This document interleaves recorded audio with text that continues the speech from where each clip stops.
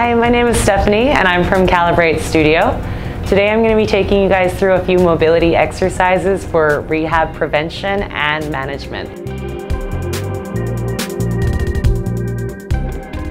And the first thing I want you to do is squeeze your shoulder blades and lift your elbows up as high as they can go. Once you are there, I want you to slowly start to swim your hands overhead.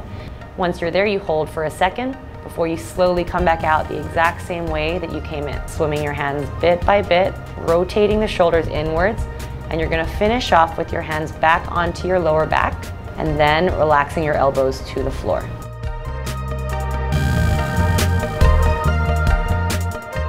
You wanna make sure your hips, your shoulders, and your lower back are flat on the wall. From there, we bring our elbows up into a 90-degree angle with the wall. I want you to bring your right elbow up towards the wall. Your left hand goes downwards to try and touch the wall as well.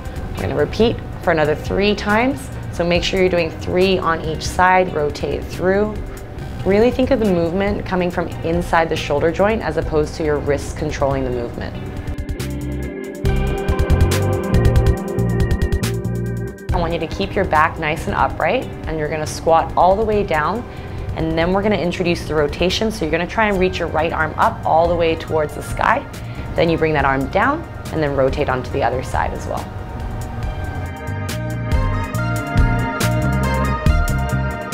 So set up your feet nice and wide, then you bring your right knee to the inside slowly, trying to ground both knees to the floor. Lifting up your right knee now. So you're gonna bring that right knee up, we're gonna come back into that bear sit. Good. Once you found your bear sit, we do the same thing on the other side. And then again, we come back into our bear sit nice and slow, and then you repeat 3 times on each side.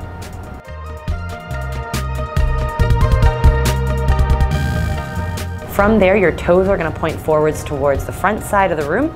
Squat down to one side. So you're coming down into a single leg lunge. Straight leg, you're gonna point your toes up towards the sky and try to sit that hip down to the floor. And then you're gonna slowly transition over to the other side, staying as low as you can. You come straight into the opposite leg, and again.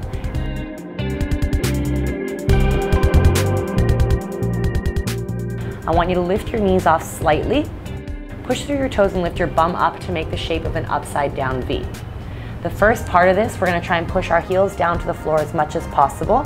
Lift our right heel towards our right bum. So we're standing on one leg right now. And now we're gonna bend that left knee. From there, we're gonna change sides, straighten out the legs, grounding your right heel as you bend your right knee, and then bringing your heels back down and repeating again.